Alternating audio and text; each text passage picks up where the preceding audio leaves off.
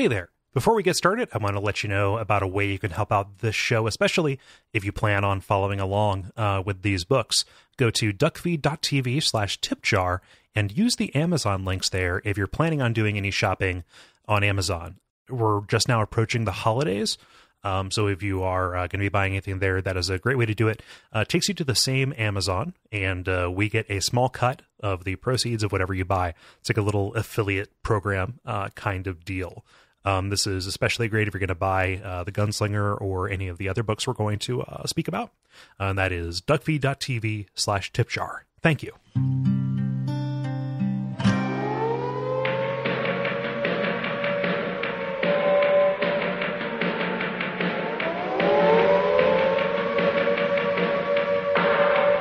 Hi there, my name is Kole Ross, and welcome to Radio Free Midworld, a podcast book club about the Dark Tower series of books. Here with the second chapter of The Gunslinger, the first book in the series, our first non-pilot episode that we've done. And I'm so happy to be joined today by Autumn Greer. Autumn. Hello. By Paddy Smith. Hey, Paddy. Hello, good evening. Yeah. Is it okay to use your last name? Yeah, it's fine. All right. And then also by Chase Greenlee. Hi, Chase. Hey, Cole. Yeah. And hello, Duckfeed folk. Hello, everybody who's joining. Yeah. So, very happy to have this this assembled group here of people, either from other shows, like Paddy is from Twin Humanities, or even from the community, like Autumn is, and Chase as well. Here to talk about this. So I kind of want to take a bit of a page from Bonfireside Chat before we get started with the Waystation section here, and kind of ask people their histories with the series. Paddy, I'm curious how you kind of came to these books. Okay, so I'm probably the baby of this show, like Murph was the baby of the last show. I actually picked up these books on a whim about a year ago. They came into my work. I work in a charity shop, and the whole set came in, and I was like, "Ooh, well, I've always wanted to read those. Yeah, sure, why not? How much do you want? Bend me over, take my money." So they extorted me for quite a large amount of money, and I bought them home. And it took me a few months before I even started to read them. I think I only actually started about 4 or 5 months ago. Like it was this year. It was like summer. Yeah. And I've currently made it. I finished Wizard and Glass about 2 weeks ago. Okay. So I'm not all the way through yet. So I'm still kind of forming ideas about how things are working. And I understand that I'm at the midpoint, sort of. And it's kind of the next 3 books are kind of almost the second half of the story, from what I understand. Yes. Wizard and Glass is definitely a turning point. Yeah. So I'm on the cusp of hitting the halfway mark. So I'm very excited. Nice.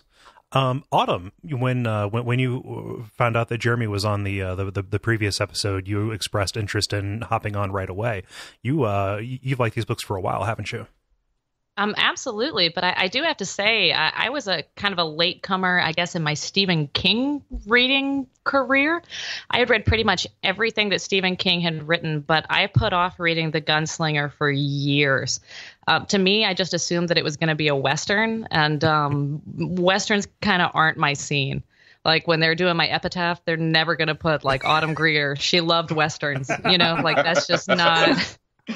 That's not me. Yeah, it flows so nicely, though. So I had just assumed that that's what it was, because, when you read the blurb on the back in the bookstore, back when we all still went to bookstores, you are like, oh, it's such a genre shift. It's such a change from Stephen King's usual stuff.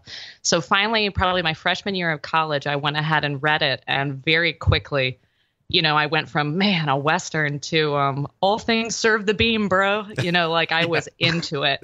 Luckily, I was able to jump right into reading the next 3 books. They were right there for me to pick up and go with. But yeah, that's how I got into it. Unwilling, and then very, very, very willing. At roughly what point did you sense that it wasn't going to be like a straightforward Western? I think, like you're going through, we talked about the first one, you're going through Tull, you're going through that. And I'm like, okay, yeah, there's a guy, he has a gun, he has a quest. Obviously the opening is good. The turns of phrase that he comes up with are perfect. But I don't know, as soon as we get to this chapter, that's one of the reasons I wanted to be on this one, the way station, you start to realize once you meet Jake, as we'll talk about a little bit later, it is not the good, the bad, and the ugly. It is not the Magnificent Seven. Yeah. Yeah, that's so I like hearing that. I'm a person who enjoys a good Western, and I was pleasantly surprised when this did take a turn, and I noticed the shift right away. Here's a delayed joke. Would you say, Autumn, that your Tombstone would never be a DVD copy of Tombstone? Oh, nice. Man, I thought you would go for a good Louis L'Amour joke, but man, you just went there with the Tombstone. Well played. Yeah, no, about 5 minutes too late, but I can't squander that. And Chase, how about you? When did you come to these books? Well, actually, I'm gonna have to usurp Paddy for being the baby of the group because it's me. It's been me the whole time. I picked it up last year, actually, after it came up on Bonfireside Chats after on 3 or 4 different episodes. I feel like it came up one right after the other. And I worked within a walking distance of a bookstore. So I just walked over and picked it up, and I blazed through the first book, and I was like, this is great. And then I just never went back to it again until recently. So I actually just finished reading The Way Station this morning. Okay. So I'm pretty fresh on this part, but my context for the rest of it is still kind of foggy. Nice. Well, this is kind of a goal of the show too, is to kind of blend and merge these different perspectives because, as Autumn, as you can attest, like reading this series again with knowledge of what happens kind of casts a different light on a bunch of this stuff. So having that fresh perspective is actually going to be something that's really valuable. Yeah. So also kind of related to that, I want to talk a little bit about the spoiler policy. Some people asked for clarification of that after the pilot when we inadvertently spoiled something related to The Stand. Sorry, guys. Just to kind of outline it, we're going to try our very best to kind of keep references oblique. Especially if they concern things that are far ahead in the series or reveal information about things that happen in related books. You know, we're going to get to those. We're going to mention them at the time that they come up. But consider it almost like Bonfireside Chat rules, where if we do mention something from far afield in the future, it is not going to be by name. We're probably just going to make a slight reference to and then be on. Consider yourself safe to read along with this at the glacial pace that we have set. We want to make sure everybody can kind of use this as a companion to help enhance their enjoyment of the series. Does that sound good? Fantastic. Yeah. So cool. All these detailed notes that I have about book 7, I guess I'm just going to crumple them up right here. Just shut it down. So much excellent Foley work. We had that in the green room, and now we've got it here. That's yeah. So last time we talked about chapter 1. Season 1 here is going to be kind of chapter by chapter. That's going to change when we get to the drawing of the 3 and beyond, just because the structure of the books gets a little bit more wonky. However, Gunslinger has these nice little subdivided chapters, which are really good. But we found out, we were introduced to the Gunslinger, and we heard about his encounter with Brown the farmer and his talking, farting raven Zoltan. And we also heard about the showdown in the town of Tull, where the Man in Black kind of left this trap for him in the form of this resurrected corpse, and now the entire village is nothing but corpses. But now we are going into the Mohaine Desert in pursuit of the Man in Black, and Roland is not in a good way. So this is the way station. This is kind of all about this way station and what Roland finds there as he is kind of out of water and completely delirious, and he comes up. So we should talk about Jake Chambers, because our introduction to him is pretty striking, because Roland actually thinks that he's the Man in Black. Like he takes a look at him and says, like, oh, he's wasted away to nothing, and the sun has bleached his hair white. That kind of just shows you how Roland's kind of doing the thing he didn't want to do, which is sort of losing his mind a bit. He's out of water. He's staggering. He's knackered. And he's like, oh, it's a shape. That's probably him. It's different height. His hair's different. It's female. it's gained 40 pounds, but it's him. Also single-minded obsession, which is kind of his jam. I really liked it in there when he's talking about how he falls and he like scrapes his hands and he describes his blood as smug. And I don't think that there's a time that I've fallen down and started bleeding that I haven't thought my blood looked smugged. So that really resonated with me. Yeah. Like, really, really blood? Oh, fine. You think now's the time? You think now's the time that this is going to happen? He seems really bitchy when it kind of the ground soaks it up. Like, yeah, fuck you, blood. Come away from me. You're not the star of this story. Life. Yeah. Another great thing, just while we're on the cool turns of phrase, the description of the way station itself, kind of the stable and the inn building. I love this line where he talks about its appearance, saying like, "Oh, it was wood being transmogrified into sand." Like it was undergoing this weird petrification process by being blasted through the elements, Really kind of goes to show how long it had just probably sat there undisturbed until the events we're about to see. Yeah.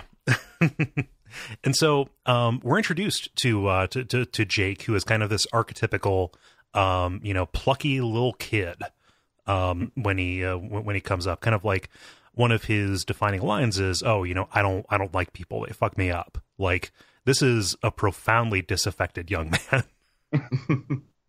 That Roland doesn't have the best introduction either. He kind of, he's this cool gunslinger, but his first attack is to run forward going, "I can see you. I'm going to shoot you now." It doesn't seem very in character. He attempts to jump over the fence and he trips over it.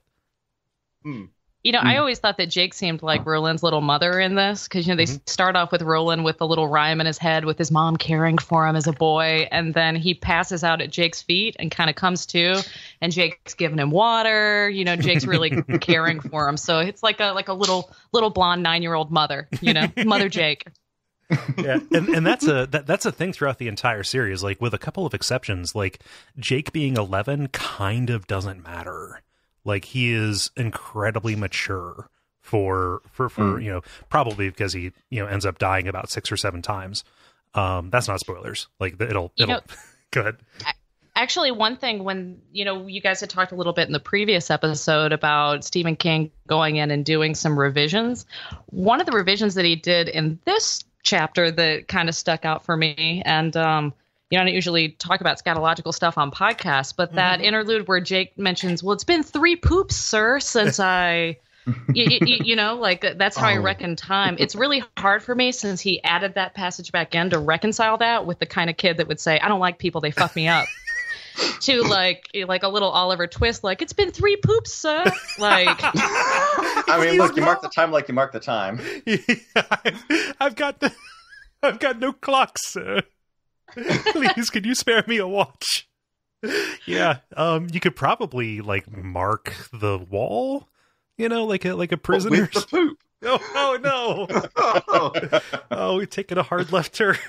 Just leave it in lines on the floor. How long have I been in? 7. I thought that was a weird thing to go back and add, because again, I'm sure one of the complaints was, maybe Stephen King was a younger guy when he wrote this. He didn't actually have an 11-year-old boy of his own. He probably went back in and had to age it down a little bit. But yeah, I thought that really stuck out for me because it really is an odd way to measure time. It certainly is. And I think that it plays into the desperation of this. It felt, so this is going to sound weird, it felt so natural in there. Like, it doesn't seem like something that would have come through on a second draft. If anything, it seems like something that would kind of be cut out, because when Stephen King was doing this, he was kind of going back in with knowledge of the later characterization. In fact, so much of the revision was to bring this in line with the later books. Yeah, I don't know, but you're right. I had that line highlighted too, but I was like, "There's no way we're actually going to talk about this on the show, right?" And we totally. God, that's the only thing I had written on my paper. It was just that one thing. I've got 20 minutes worth of notes about that line. Yeah, it was just one post-it that said 3 poops. Jake has a case of amnesia. He not only does not know how to mark time aside from his body functions, he does not know where he came from or how he got here. He has a couple of these kind of flashes of maybe a couple of different details, but it seems like the longer he's here, the more the more his old life is kind of slipping away from him. But he's very clearly kind of talking about New York when he's mentioned this. Zorro, doesn't he, as well? Yep. Yes. Which is another one of those kind of, hey, wait, what? Like the Hey Jude from the last chapter, like, wait, yep. Zorro? Hang on. that doesn't fit. Yeah. I love the line here. I know it sounds crazy, but the statues sold the clothes. when he's talking about the big buildings with the windows on out front. Things like that, talking about Mrs. Shaw, his housekeeper, and then also talking about Bama, which is his nickname, because I think it's either Mrs. Shaw, Autumn, correct me if I'm wrong, is it Mrs. Shaw or his dad, who's the Crimson Tide fan? Oh, I'm actually going to have to think back on that. I'm not positive. Yeah. I want to say it's Mrs. Shaw. Yeah. So here's the thing. In the time since this show got funded, I've listened to the entire series on audiobook. That was a month ago, as of the time we record this. 150 hours of audio. Yeah. I remember something casting back, but they call it, Mr. Shaw calls him Bama in secret. Is the thing. Nobody can know about this secret nickname that they have. So let's talk about Jake's death. Like, how did this strike you guys, specifically, like Paddy and Chase, like the description of this actually going to New York like this? It was definitely I would say it was jarring if the Zorro and Hey Jude hadn't come up first. Having those already in there in the previous chapter and this one definitely kind of set the stage for something to be like, all right, we are neighboring worlds. And I think they even say something about the next world over in the previous chapter. Yeah. And having that there definitely, it wasn't a huge like, oh, what the fuck? But it was kind of nice to have that confirmed. It's like, okay, this is the vocabulary we're working with right now. Yeah. And particularly the death itself, it set up a very, very bleak existence for this wealthy child in New York City. But the death was incredibly gruesomely written, and I wasn't really expecting that to come at me as hard as it did. Yeah, it's there's one little detail about that. Jake says, "When the blood came out of my mouth, I could taste my own shit." And that was the line I was thinking about. Yeah. Yeah. It's, again, that kind of cuts to the quick in a real severe way. How about you, Paddy? Like this kind of shift to kind of our own context here. Yeah, I have to agree. Like, without those kind of Zorro and Hey Jude links before this, I'd have been going, what's happening here? But the fact that we've got that little lead in, you've got just a little breadcrumb to grab onto and just to follow along. Yeah. I liked that it was kind of very quickly established, like, who Jake was in the previous world, how his parents kind of, they had him, but they didn't really care about him much. Right. His dad's a cokehead, crazy TV guy. Yeah. And he thinks he has Coca-Cola. Sorry, it's Coca-Cola, isn't it? You have to call it Coca-Cola. Yes. Yeah, it's a little toot of Daddy's secret powder. Yeah. And it's kind of like, it's very quick, but it kind of brings it all together like really quickly. Like, it sort of strikes Jake as a very professional child who talks to people quite openly and scares them off by being very professional, I think was the line. Something like that anyway. Yeah. All the girls kind of get scared off by him because he's so kind of cool and calm and professional with them, which was weird, but I enjoyed that line. Yeah. His parents do not hate him, but they seem to have overlooked him. Is the line that really hit me. And then also this idea like, oh, he doesn't hate himself yet, but given time, it probably will. Like, bleak is exactly the right word for it. Like, Jake is for as much privilege as he has, being the son of a network TV guy who's a master of the kill. It's not painted in a good way. It should be noted that in the recollection here, so Jake is being hypnotized by Roland. This is kind of Roland's little trick, and he does this a lot, where he will take a bullet shell, which I don't know, for some reason I think that sounds dangerous, even though that's crazy. And he will like make it dance on the back of his hand in order to like make people, go to sleep, hypnotize them, make them compliant. And so, Jake is kind of like presenting this when he's under, and he has kind of perfect recall when he's in this, but he describes, the man in black, this priest, who kind of came up and pushed him out. Tracking back to that bullet for a second, I've always wondered when I read this, we show up at the way station, we've got that atomic slug that's dying. We've got society that's decaying. I've always wondered if magic is dying and it's on its way out too, because Roland's so casual about that, and he doesn't seem to think that it's a big deal. But that's probably the most magical thing, one of the more magical things that we see him do during the series. I wonder if that's kind of sometimes all that he had left from whatever the golden age of Gilead was, if those gunslingers were actually trained in something a little bit more magical than just the laws of the land and shooting a gun really well. Because again, he's really casual about it. Like, oh yeah, just do this bullet thing. No big deal. But I mean, the reader is kind of like, hey, wow, you can do magic. Nice. You know? Yeah. But I wonder if magic is decaying too. It puts his reloading trick from the last chapter in a whole new light. Maybe he puts the gun inside his hat and it comes out and there's bullets in it. Ta-da! He just uses the power of suggestion. He hypnotizes the bullets to jump into the gun themselves. Watch me as I turn this rabbit into a full new case of bullets. But where's the rabbit go? He goes into the bad guys, honey. That's the trick. You can do any magic that you want as long as it's making bullets. Right. Oh, no. Bullet and bullet adjacent. Yeah.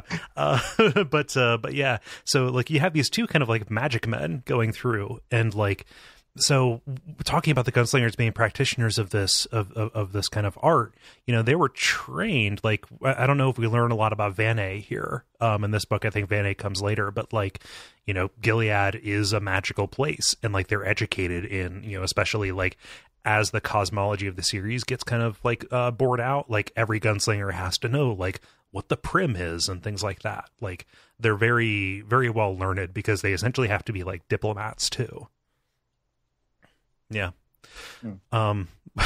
So looking at this here, so we bring Jake back, and he, you know, Roland asks him, hey, do you want to remember any of this? Do you want to remember what your dying shit tasted like? No, please. No, sir. How will I know what time it is if I always taste the but remember that time my spine got crushed and my genitals got destroyed? Yeah, let's remember that. Yeah. Oh yeah. I forgot about the genitals. Can't remember much. I mean, remember that. For what it was worth, he wasn't really thinking about that at the time. He was really worried about like dying before he got his bowling score up to where it needed to be. That is the most 70s thing. I read this bit wrong. I thought he said before he got his score over 72. I was thinking that's a really specific score to try and beat. Yeah, it was, so a little kid being especially concerned about his bullying feels like the most 70s thing imaginable. And you know, this is in 1977, but like, I don't know, that has a particular time and place. You know, I think that like, and any bowling alley does seem like it is from the 70s because it's never been touched and nobody's been in one since then. But, yeah. So, moving on here. So there's a little bit more, Autumn, you talked about the pump with the atomic slug, right? And obviously yes. In the first version of this book, North Central Positronic, was not a thing, right? No. Okay. Yeah, there's actually, it's available online. You can go look. Someone has gone through and looked at every single change, and for the most part, I mean, when you skim through them, they really do help with continuity. I was a little bit put off by him at first, but I completely get why he did some of these things and having it tied in a little bit better. Just because, I mean, anytime you're writing something over 30 years, you're going to have a little bit of continuity trouble, you know? Yeah. In some of the later books, at least in the prologues to them, Stephen King like specifically thanks like Robin Firth, like the person who wrote the concordances. Actually, those are actually interesting reads too, in a way that probably nobody who is not crazy about these series would understand maybe. But actually reading those concordances, which are just these alphabetical listings, almost like an encyclopedia. Like if you want to know who Hax is, you can learn everything about Hax because it is like a biography, and it's cited. It tells you page numbers and stuff like that. They're very interesting.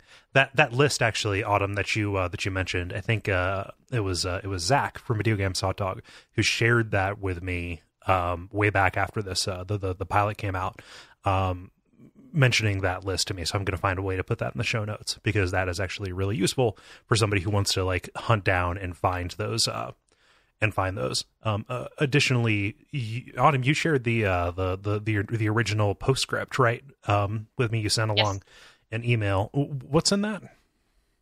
In the first episode, you guys were talking about the special paper, the special colored paper that, they ended up splitting a few different ways, and that's what turned into the first version of the book. And again, he's not saying that it's actual magic paper, but with an odd coincidence, he and a couple of his other author friends all went on to be successful writers, and they all happened to write a book on this special colored paper. But it's just kind of a, I guess, interesting anecdote, Yeah. I'll make sure to put that in there as well. And anytime, so if you're listening to this and you find resources that are like that, please send those along, because I want to I want to kind of do this right. And again, this is a series that was written over the course of 40 years, more if you count the 8th book.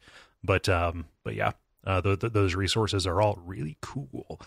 So moving on to the Speaking Demon and kind of this water pump, North Central Positronics, like most of the things that were added in with the revision are actually that's important, but it's not going to play in for another 4 or 5 books.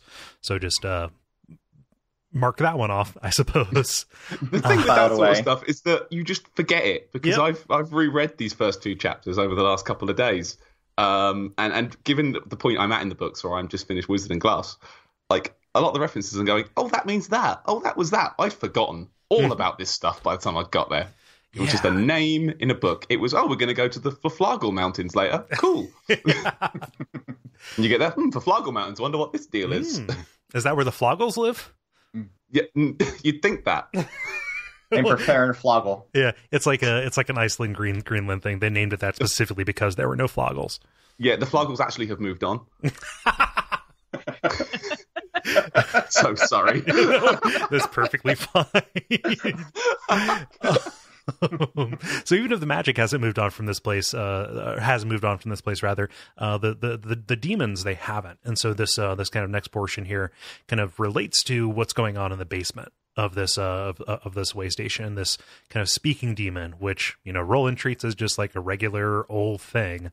And Jake is, scared shitless of. But when they're grabbing some canned goods, they decide, something's going on here, and we get a little bit of exposition. I was really relieved they didn't take the time to go into any more detail about the muty spiders that lived in there. Like, he was just kind of casually like, yeah, they might have like 16 legs, eyes on stalks, whatever. We've got more important stuff to talk about, which was actually a relief for me. Yeah. Are spiders a no-no thing for you? That's also not going to be on my tombstone. The Autumn Greer, she loved westerns and spiders, is definitely not going to be my epitaph. So the network Christmas card that I'm going to be sending out, that is nothing but a spider with a cowboy hat. That is not going to fly. Also, the spider flies. Fantastic. Cool. I'm glad those Patreon bucks are just going to good work. Yep. Spider media. So this thing, it just kind of like lives in a crack in the wall and speaks in the voices of anybody, people from your past. This one is speaking in the voice of Alice, the woman from the inn, and saying 2 very specific things: to go slow past the drawers, and when you travel with the boy, the man in black travels with your soul in his pocket. And then there is a magical jawbone that is handed over. Which is quite like Zelda, almost. Here's a jawbone. Cool. Well, I mean, he does have to punch his way through the wall to get at the jawbone. It's not so much handed over as it is, I'm taking this. Okay. This is mine now. I want this. Yeah. But again, Roland gets a souvenir. Claims a relic. Yeah. But again, we're kind of zigzagging. Like, this is objectively like a fantasy element that we're getting in this. And there's another fantasy hook here too. Jake and Roland are talking about the Man in Black, talking about Martin / the Man in Black, and Jake is having a lot of trouble sleeping after they've kind of moved on, and they realize, there's a Merlin in both worlds, and also an Arthur too. So again, these worlds that are next door to each other, we're getting a sense of kind of this, the things that are shared and the things that are kind of alien. Mm-hmm. And actually, that's something I think we might have skipped over when we were talking about the flashback into what is probably essentially our world. The Man in Black was there. Yes. Yeah. The Man in Black was the one who pushed Jake into the street and then ran over as a priest to give him, what was the exact wording of it? It was something from this world, but I don't remember what it was. It was the last condolences. It was something like that. I've got the book open in front of me here as it goes. I just remember that it was another same turn of phrase that they use later on coming up here towards the end. Oh, here. I've got it. So, go ahead. I'm a priest. Let me through. An act of contrition. Yeah. Act of contrition, which is something that they bring up later on. And the Man in Black definitely did come through here. Jake saw him through the window 3 poops ago, as it was. Yes. Roland asked him, were you scared? Why were you scared? And Jake says, I'm scared of everything. I don't think you appreciate the gravity of what's going on here. I'm 11. How many poops is 11? Enough. Yeah. But yeah, like the Man in Black has again is leaving these traps for Roland. And this one is a real son of a bitch, because like it's around this time with the speaking demon that Roland kind of realizes, shit, I'm falling in love with this kid. The interesting thing for me on Roland is he's kind of we see him, he comes out, he's a gunslinger, he's this archetype. It seems like heroes are kind of in decay as well, because he's like, man, I'm falling in love with this kid. I mean, pretty much in everything else, the hero, the protagonist, of course you're expecting him to take this kid along with him. Of course you're expecting him to, be there to protect the weak and the vulnerable and that type of thing. It just seems like Roland's in a state of decay as well. Yeah, it's just kind of like this is going to be inconvenient in a lot of ways. Just kind of because this is somebody who, kind of the story of the series in a lot of ways, or at least a part of it is Roland kind of learning to open up his heart when he is kind of like getting this, his companions together, getting his Katat. And so, this is again a very cruel prank that the Man in Black is playing. Or maybe the Man in Black just knows that Roland has a soft spot for kids. Like, man, not another kid. I fall in love with them so easily. Shit. So now we're going to get our kind of first introduction to a place that the series actually spends a lot of time, which is Roland's past. We've heard a lot about Gilead that was. It's really hard for me to say Gilead instead of Gilead. In Ohio, there's a city called Mount Gilead, and we always say it Gilead. So the hard ad on that is actually difficult for me to do. I will try not to fall into straight up Ohio talk. But yeah, talking about the Man in Black, Roland kind of compares him to Martin, who was the court magician, the counsel for his father, Stephen Deschain. Back there, and in trying to comfort Jake and help him go to sleep, we learn this horrible story about a man being hung as he is pecked apart by birds. What a lovely bedtime story. Everything's gonna be okay. Shh, shh. It can always be worse. We scatter the bread.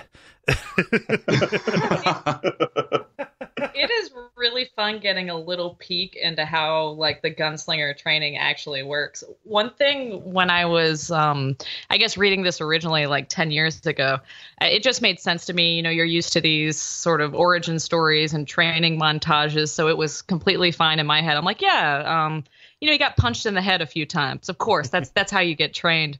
But now, I guess maybe in the modern era, being a modern reader, I guess Court does not care about CTE, the football injury, with the recurrent concussions. Yeah. I feel like maybe he's lucky that Gilead fell, because there's got to be some commissioner of some National Gunslinger League that would have had a big class action lawsuit if they hadn't done that. This generation of boys that have been punched in the head so much they all have CTE. Maybe that's why it fell. It's Court, come on. We need to have some gunslingers who can aim a gun, please. Still, maybe they wouldn't forget the faces of their fathers all the time if you didn't hit them in the head so much. That's pretty good. Yeah, no, he's so Court's always walking around with his braining stick, and he's basically just a drill sergeant, right? I think he seems very like really harsh. So the first punch is because Roland's pal Cuthbert let a bird off a little bit too slow, and he cold cocks him for a tiny, tiny thing. Imagine if he didn't let the bird go at all. Does he cut the leg? Gunslinger School's hard, man. Yeah, just a really bad. Well, we know this from later. There's a terrible retention rate, and bad things happen to the people who do not cut it. Yeah, it's really rough. And again, this gives us some context on how Roland became the person that he is. A detail that I love about this, and I will always enjoy. I always enjoy this when it pops up in any kind of entertainment. But falconry is a major part of their training. Falconry's so cool. Yep. But it's like, hey, the hawk is God's gunslinger, so you're gonna learn how to fucking control a hawk. Well, yeah, but they've got this falcon, but its name was David, and that just made me laugh, and I couldn't take it seriously. This is my deadly bird of prey, Dave. Hey, hi, Dave. Come on. One of the biggest regrets of my life, I actually used to, I worked at a YMCA in the middle of the Catskill Mountains, and they had a raptor rehabilitation program going on there. And a lot of our instructors there had experience in actually handling these birds and being able to, have them fly very short circuits around. I mean, still leashed, but they did it. And I probably was like maybe 3 conversations away from being able to be like, not a falconer, but having a bird sit on my hand and go do some shit that I wanted it to do. And I just never, it just never came up in a conversation. And I'm gonna regret that for a long time. Yeah. So you were just like one favor asked away from controlling a bird. Exactly. Huh. Yeah. Yeah. That's I took a lot of bird pictures though. That was cool. When we were introducing ourselves at the beginning, how did you not open with that? That is amazing. I mean, like, I'm just a regular guy who can almost control hawks. No big deal. Could have almost controlled hawks. But yeah, no, I suppose I did bury the lead on that one. My bad. That's fine. But so we're not only introduced to David here, we're also introduced to Cuthbert or Cuthbert, depending on how you pronounce it, who is Roland's smartass best friend at this point. Man, I love Cuthbert. He's one of my favorite characters in the series. He's pretty good. Yeah. You get more of him in book 4, but even throughout this, we get a sense that he is a solid bro. But kind of the both of them, they fuck up so bad. So not only do they have multiple head traumas, they're also ordered to go to bed hungry. But they've got a buddy in the kitchen who will give them the hookup, give them the sweets, who will indulge them. And this is Hax, the royal cook. And Hax has some secrets. Well, firstly, that's like Hax. That's an interesting name. Is that short for something that I'm not getting? Like, I'm not very up with American names. Like, is that short for Harold in America? Have I missing something? Yeah. It's Haz. H-A-Z is short for Harold. Yeah, everybody's favorite president was Haz Truman. I think it's just a generic fantasy kind of name. It's a little bit on the nose for somebody whose job probably involves a lot of chopping and cleaving to name him Hax. Also on the nose for secret bad guy. True. There's an X in it. Ooh. Ooh. Everybody knows that X is the most treacherous letter. Yeah. I like that they introduce him as like kindly. Like they go to him for food, and he's like, "Yeah, have some food. It's cool." And he seems to like all the children. Yeah, which just kind of makes more of a sting when the bad thing happens. Yeah, well, I like Hax's characterization because like he's he's a big doofus, and his good heart and his good intentions are kind of being used against him because we're introduced to this idea of this kind of sectarian fight that is being had between Gilead and the affiliation, and this guy John Farson, the good man, aka Donald Trump, who's kind of this populist leader. We never really get. Actually, it's weird. We get like some a picture of Farson in the comics that kind of take place between book 4 and book 1.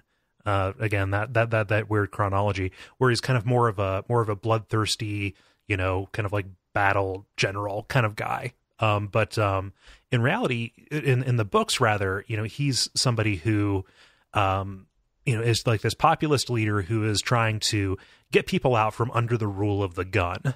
Specifically, like this conspirator is saying, like, all right, well, we're going to poison all of the meat, so basically the entire castle town dies. Like they want to, dome a castle, Gilead. And Hack says, well, I mean, that sucks. Why would we do that to the kid? And like that is used as leverage, saying like, hey, which would you rather see, them die now or more kids kind of like suffer under this, autocratic rule or whatever, I'm trying to stick with the no spoiler policy, but when that line in there, when and you had included in the notes, do you enjoy seeing children under the rule of the gun when they could be under his hands, ready to start making a new world? Mm-hmm. I wonder if he was looking to get some of these kids to do some work on the beam or something like that in the future. Oh, just wanted to make a note of that. If he was trying to work on. Just some stuff with the beam that we don't need to talk about in this episode. But again, want to note it. I could safely say that as someone who has no idea what you're talking about, you're good. Someone in the middle. I know what the beam is, but I didn't know you could do stuff to it. Yeah, it's regardless. It's a shitty situation. I don't know if they were doing stuff with the beams this early. I don't want to go too much further down this road. Like we don't. I wonder if it may be the good man, because we don't know quite as much about the good man sometimes. If he was kind of an agent. But again, we can take a step back. We'll talk about that in 2019 when we're really getting into the weeds in books 6 and 7, right? Yes. 2022. We'll put a pin in this until 2022. Right now, with the way things are broken out, we end the series we end the show in 2019, which is, or we get through the main books in 2019. How about that?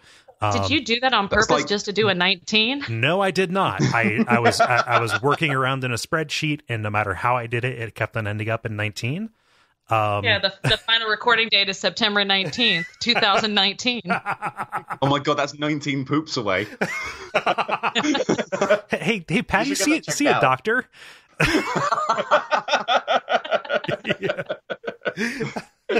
They're not often, but they're impressive.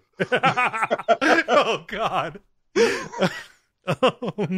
So this is a bad situation. By telling his parents, by telling Stephen, who is the din of Gilead, like essentially the king of this place, or at least of the Order of Gunslingers, by telling him about this, he condemns Hax to death. A great detail in this, though, is that when Roland goes and tells Stephen, talks to his dad about this, his dad asks like, "Hey, why'd you tell me?" And Roland's first answer is, "Oh, it's treason." And I think it's pretty telling that Stephen's response to that is like, "Oh, I'd rather you not have told me if you did it for such a stupid, like, textbook reason as that." Yeah, that was kind of cool. But can we just camp out just on Stephen Deshane for a minute? That is one of the coolest description introductions I've seen of anything. Just like black jeans, a work shirt, a handlebar mustache, and an old knackered coat. Like, I want him to be my dad. He's a real cool dad. God, he's so cool. I want to meet that dad. Yeah. I'm gonna go fishing with that dad. The series is kind of loaded with these kind of additional quartets or group of people who are like, I really want to hear about. Like, I would hear about Stephen Deshane's travels with his folks. Like, I'm normally not down for prequels like that, but I don't know. I'm kind of curious what that story would have been if they decided to pursue it. Autumn, a little while back, it sounded like you were about to say something. Oh, I was about to say the exact same thing. That's all I could think is Stephen is cool. I was trying to do the same thing and track us all back to that because, I mean, same deal. Like he rolls out in his black jeans, which usually I don't think are that cool, but in this case, very cool. Yep. I think it's interesting too how I guess just kind of casually cruel he is to Roland. Like it reminds me, like in the beginning, you know, when the hawk, when he's hanging out with Court, and the hawk just rips off a big piece of his arm, and then he says, you know, oh, the hawk is God's gunslinger. I mean, Stephen is just like that hawk. Like he'll take a strip off of Roland. He doesn't care. He's like, you're not a smart boy. Go in the other room. He straight up says that you're not quick, and that will be that will be your salvation or something like that. You're not quick, but you're formidable. Something there's another line again while we're taking inventory of these things. There's a great distinction between Roland and Martin, or was it the Man in Black? I forget, but like yeah. So Roland is a dangerous dullard, and Martin is this incomplete enchanter. Like I think King is doing an amazing job of like finding these little just like phrase nuggets to like deploy tactically. And, you know, there's a lot of bagging on Roland in this first thing for not being a very bright boy, but he seems to deal with the gallows stuff better than anybody else. He seems to be a little bit wiser to Martin and everything that's going on with Roland's parents. I mean, he's a plotter, but he seems to be getting a more complete picture than a lot of people that are being deceived, you know? Yeah, a lot of people who are either being deceived or people who would be kind of reacting more quickly than he was, or kind of like jumping to conclusions more quickly than he does. Yeah, it can seem like there's not a lot going on with Roland a lot of the time, and I think that a lot of that is kind of just that the detail usually goes to his actions as opposed to anything that happens in his interior world. But like the glimpses that we do get are really good. I think a lot of that actually comes through like in showing like, oh, he came out fully formed like this again as this archetype almost. Well, to kind of slightly off the same point, something I noticed as I was doing my reread, I noticed that in all the flashbacks, he's called Roland. And in all the kind of the main plot, he's called the Gunslinger. They very, very rarely call him Roland in like the present. I'm doing the quotes with my fingers. The present time bits. They exclusively call him Roland in the past and basically call him the Gunslinger for the entire rest of the chapter. Yeah. When he's not having his flashback. I thought that kind of sets a nice distinction from boy Roland and adult Roland. Yeah, that's a really good point. Like he sacrificed his humanity or his, I guess, self-identity to go on this quest. Yeah, he's become his job. They do that quite a bit, actually. Like especially in this book, but like later on, you know, we talked about the fact that Jake is kind of placed there as a trap. Almost inadvertently, Roland starts calling him the boy, and sometimes the sacrifice, as opposed to even thinking of him, you know, as, you know, John Chambers or Jake Chambers, you know, and that like that is something that isn't really broken until like he kind of becomes a more social creature by dint of being kind of like accepted, you know. And you get the feeling like he's been walking by himself for just so long he kind of can't attach to people anymore, possibly. He just sort of sees them as bodies. Yeah. And in the distance being one shape, like that's probably the Man in Black. Yep. Again, that's that single-minded obsession. So Hax is he has his spot blown up, and you know he's bound for the gallows. Stephen sends Roland and Cuthbert to spread bread under the gallows for a very specific purpose, which is to attract the birds there so that they will be able to eat the body. You know, to like to feed on that. Like, hey, this is essentially the dinner bell. He's serving the birds apps. Breadsticks, sir. Exactly. Some loaded potato skin. Can I interest you in some popkin sliders? Yeah. That'll come later. But they're out there, and like Cuthbert has like he wants none of it. Essentially, they're talking about whether or not they're going to see it. You know, like everybody. It's a little bit like the beginning of Game of Thrones, actually, with Bran, like with the kids saying like, all right, we're gonna have to watch our dad kill this dude. You know, again, these formative experiences being kind of inculcated into this, kind of culture of death almost to get kind of used to it. And like, it's very unceremonious. Like Hax is hung without getting a chance to say his piece. Yeah, I mean, I like that they make themselves do it as well. Like, no one's there to tell them to go. Like, when they get there early, they go to look at the gallows and, touch it and see it up close. And they kind of get close and they want to kind of give up. It's like, if Court was here, he'd make us walk up and put a noose on our necks and make us stand there, just to get us acclimatized with it. So we're going to do this right now, okay? Yep. We can't throw up. We can't pee ourselves. We can't cry. Yeah, it kind of gives you a nice idea of like the sort of the steel or the iron underneath kind of the boys. You get that occasionally with Cuthbert when Roland looks at him and sort of sees the gunslinger eyes. I think it's another bit of that. It's them facing up to, we're cool guys. We can do this. We can be tough like Dad. Exactly. I really want a mustache, so I think this is the first step. I want to be as cool as my very cool dad. The dad whose face I totally do remember.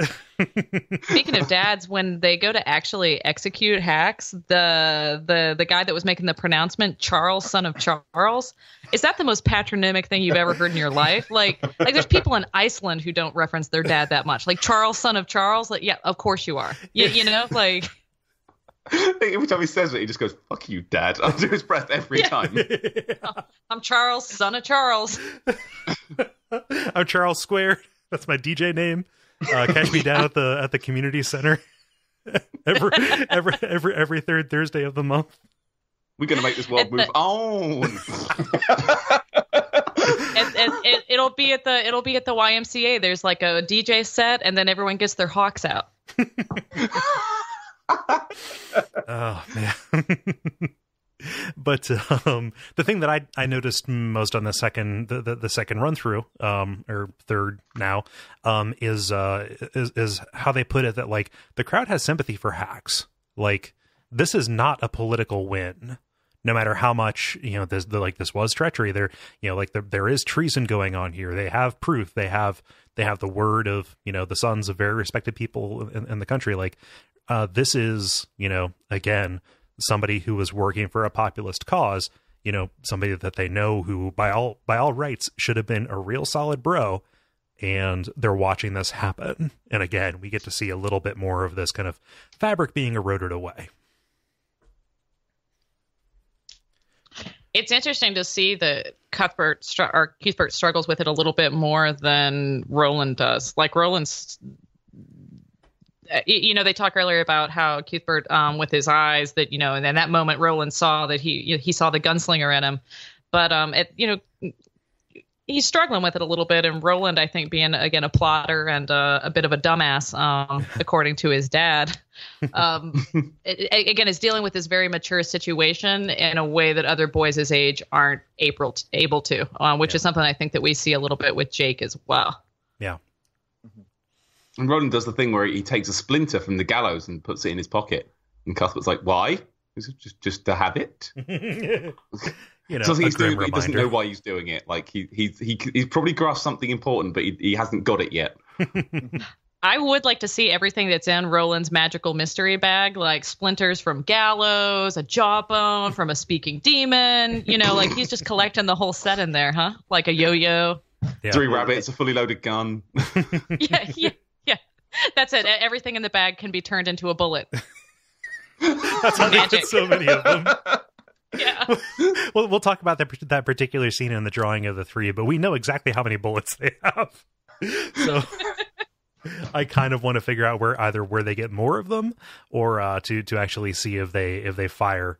And then obviously there's no way to know, because they're thankfully they're not like R.A. Salvatore-esque descriptions of the fights. And then he shot at the shoulder, and then he shot at the head, and we don't actually have like a shot for shot kind of call on this. But yeah. I like that brief disgusted sound. Yeah, I just remember reading a lot of our Salvatore in high school, and the reason I liked a lot of it, but the reason I stopped was he just couldn't get off his own ass about his fight scenes. Yep, I think a lot of people told him that they were good, trying to spare his feelings. Oh man.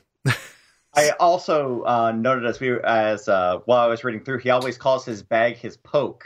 And it's distinct because it seems like his poke is always like at arm's reach. So I can't help but think it's a kind of like a fanny pack. And whenever I think of a fanny pack, I think of like the bright neon, like pink and yellow ones from my childhood. Oh yeah, it was like a bright colored kind of like nylon one. Yeah, like from the 90s. Like it would have a Kodak Fun Saver disposable camera inside of it for a field trip. Exactly. Yeah. Got some granola bars in there from when he went to Disneyland a few months ago. They're probably still good. It's fine. It's fine. Yeah, he's got his inhaler. Some small change to make a phone call, just in case. Yep. Oh man, at least they're So something that I have a love-hate relationship with in the series, and you don't see an awful lot of it here, even with the revisions, is the bespoke words that King invents to be like the vocabulary of stuff in the series. Later on, it ceases to be his poke, which is literally just another word for bag, and it becomes the gunna, which is like the name for your like everyday carry.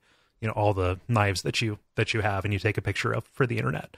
You go to your number one gunna. Yeah. So that story ends with an ominous note, like Gilead would fall 5 years later. Like it is very much. This sentence is so good. Can you pull it up? Yeah, I wrote it down. Yeah, go for specifically. Back onto our sentence by sentence read. The land did not fall to the good man for another 5 years, and by that time Roland was a gunslinger, his father was dead, and he himself had become a matricide, and the world had moved on. That's a lot for one sentence. There's a lot of things in there. Yep, they're laying out the blueprint. It's like, boom, here's some facts, remember these.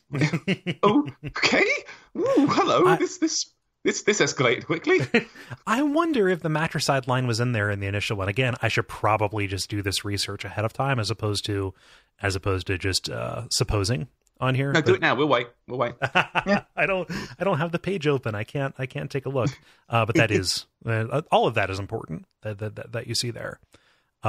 So afterwards, we're getting into something that leads into what happens in the next chapter, but like they're getting into the foothills. There's an awesome line about the bedrock emerging from the earth, again, kind of, smugly.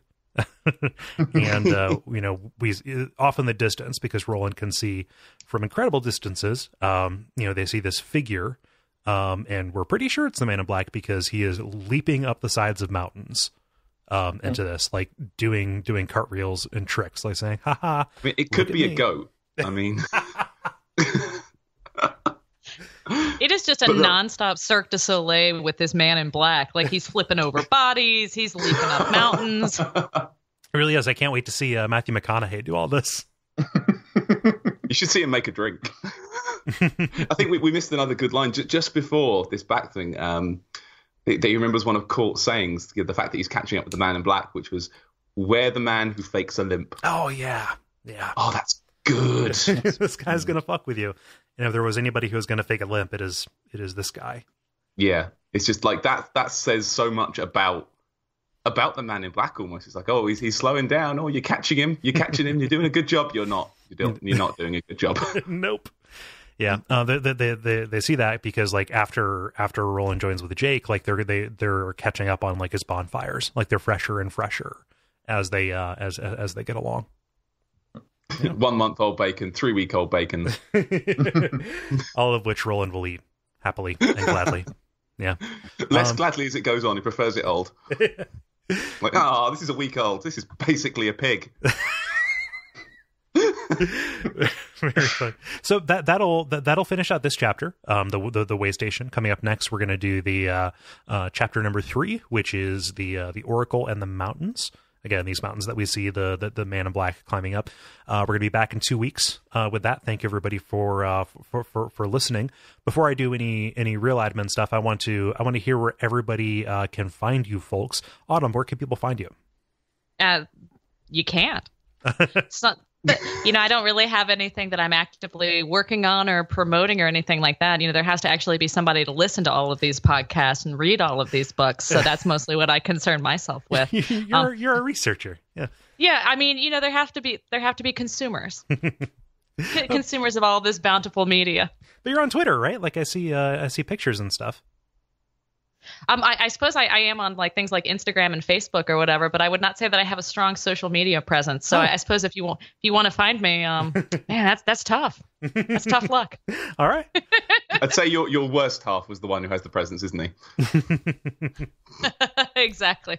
Well, Jeremy did want me to plug some of his stuff, but I decided not to. I crumpled up that piece of paper too. Yeah, don't give him that for free. Come on. In your face, Jeremy. Paddy, how about you? Where can people find you? Yeah, well, I co-host the Twin Humanities podcast, which is, that other Dark Souls podcast that's out there, that one. You can find me on Twitter at Paddy Stardust. You can find the podcast on at Twin Humanities. We've got a YouTube channel we do stuff on. That's generally where I live these days. We talk about Dark Souls as well as you. We hate it a bit as well. Dark Souls 3, rather. I'm really glad that I don't do Bonfire Side Chat because I would have given up at this point because who cares anymore? Like, we only have like a month left. We have 2 episodes and then the DLC, which is going to save everything. So that's good. Yeah. 3 poops away. 3 poops away. 3 poops away. Oh no. That's going to make so many people angry. And Chase, where can people find you? You can find me on Twitter at TQLoudly. You can find me on YouTube at Thinking Quite Loudly on there. I haven't updated that in a little while, but there is a healthy chunk of content there, and I do have every intention of getting back to it at some point. It is, just a matter of finite hours in the day.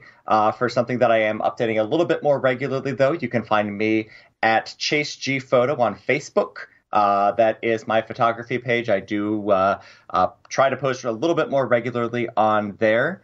That's about it. Awesome. Well, thank you all for joining us here for this episode. I'll keep the admin very short.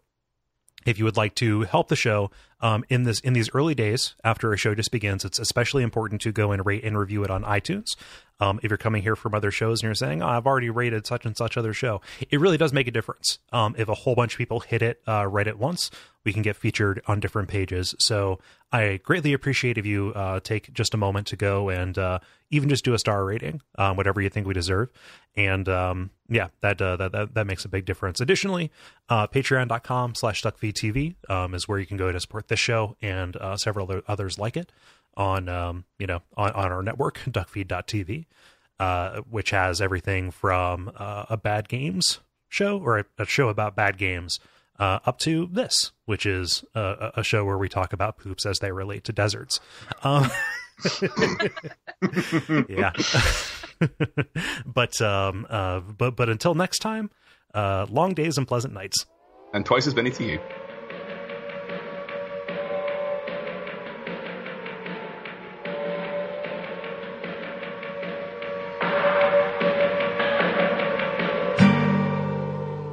Yeah. Any questions before we go? This book's about a pirate, right? Yes. Okay. Yep. Cool. It's the blunderbuss swinger.